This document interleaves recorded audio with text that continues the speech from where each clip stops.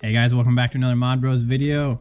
This is my Mauser Fire, more or less. This is a blaster that was built off of Chris's Mauser Fire idea and whatnot.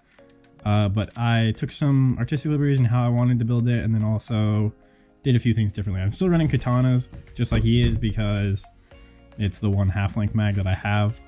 I don't personally think katanas are the best, but I'm not. I'm not gonna buy talons just so I can have those, because I think katana works fine for what I have, and I got it with a Sita.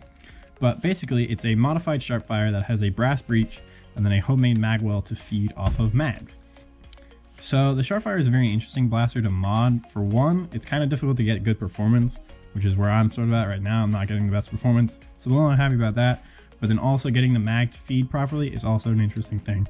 I kept having issues where the magazine, because it's a katana, was getting pinched by the mag well, and so it wasn't feeding very well. And so after a lot of time, this is a custom made mag well out of 2 pieces of polycarbonate, and then another one on the front, and then some foam just to help keep the mag in place. There's no actual mag release, so the mag itself, when it's inserted, is purely held in just due to friction from the foam.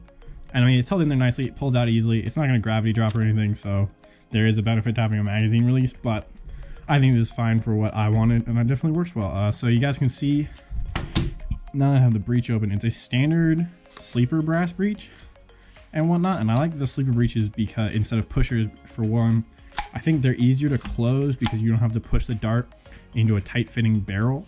And then also you should have less dead space, since the dart is sitting here compared to when it sits here with a pusher breech. You should have less dead space. At least that's my thought process behind making it. And the barrel goes to about here. I was trying to keep it short because I made it all the way to here, and then I was talking to Chris because I wasn't getting very good performance, and he recommended that I shorten it. Since the dart is held here instead of here, I'm going to need less brass in order to get the effective barrel length. Currently, it has 16 coils of a Hillman 62, which should be getting me really nice performance. It has a really good air seal. When I had the brass all the way out to the front, I could plug it and hold it for a couple seconds before it released all the pressure and whatnot. So I'm definitely happy with the air seal, and it feeds from the mag fairly well. So I have a little epoxy putty right here. You guys can't really see unless I get the angle well. Right there, that little epoxy tab. I had 4 of them, but 3 of them broke. This was the only one that left. So that keeps the mag from going in too high, and then you can just close the breech simply like that, and it chambers really well, and it fires nicely. It fires well. Currently on the Lego die chronograph, we've only been getting about 120s to 140s, which is sad because I was hoping I could get this thing to be 200 and it would be a nice primary to use as a pistol, because this thing is comfy and is super light compared to like a Retaliator. Like a Retaliator is by no means heavy, but then holding this, and then I picked up my Retaliator and I was like, wow, this thing is nothing.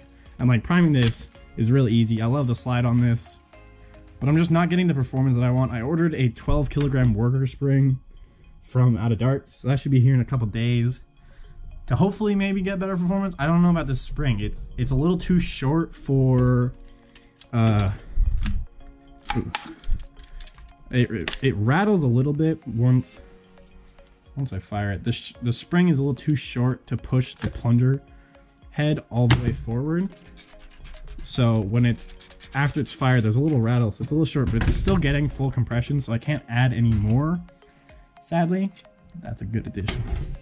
I can't add any more of the 62 Hillman because it's already at full compression when primed, unless I do some weird extension to keep the spring rest moving back further.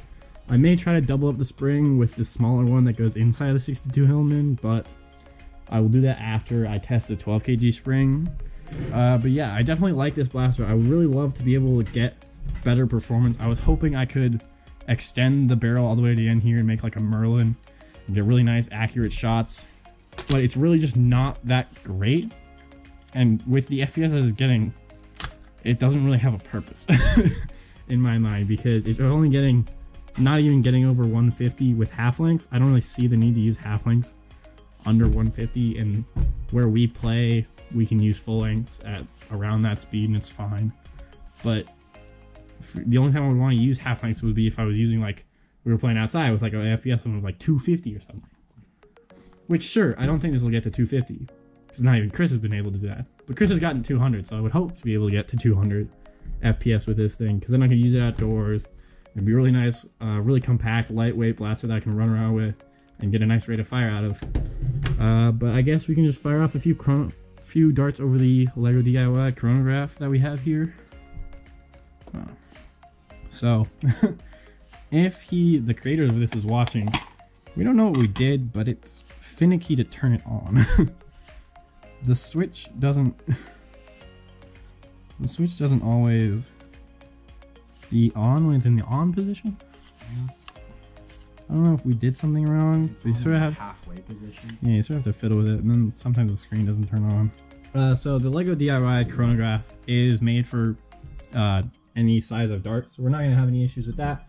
But I have several worker Gen 3s and then one ACC dart loaded up that we can fire off through the chronograph. Tell you guys what kind of performance we're getting. 138. So again, like, not really the best performance. It sounds like it's doing really nice. 119. So it was getting 140s earlier, but then I greased up the plunder tube and it dropped down into the 120s for some reason.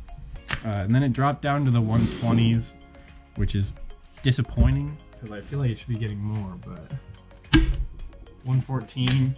But it's staying fairly consistent around the 120s. 114 again. And then this is a half-length ACC dart. 138. So I think the ACCs are getting a little bit more speed just because they're more aerodynamic head, or maybe they're lighter or something. They are lighter. Yeah, they're a little bit lighter. So the ACCs are getting a little bit higher speed and whatnot than the workers. But it's around that ballpark of the 150 FPS wars, which... cool, I guess. I don't really care. It's just sad, the performance that's getting. Yeah, so I don't really have much else to say. If you know ways that I can improve the sharp fire, leave a note in the comments. I need to work on the breach a little bit.